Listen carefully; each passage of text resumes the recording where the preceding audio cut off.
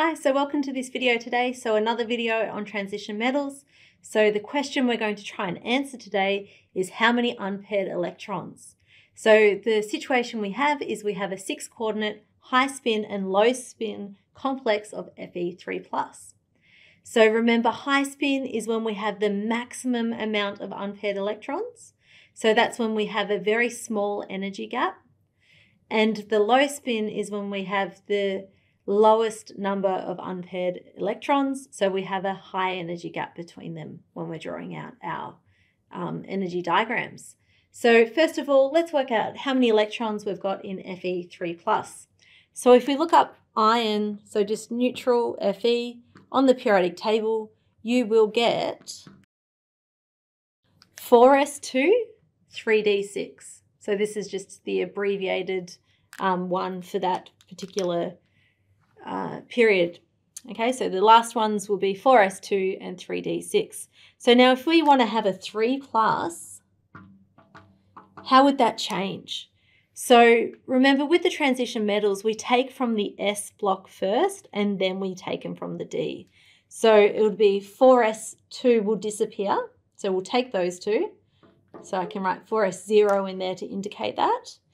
And then I'm going to take one from that 3D, so I'll come down to 3d5. So I've given up 3 electrons now. So I'm now looking at 5d electrons. So writing out my 6-coordinate high spin and low spin with 5 electrons.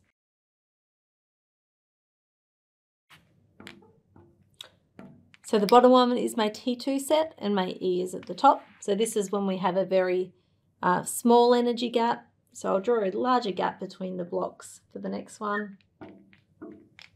So this is our larger energy gap.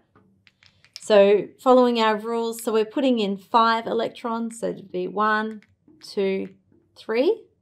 It's got a small energy gap, so it can start filling up the top ones as well.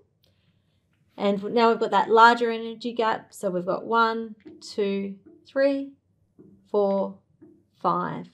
So this would be my high spin.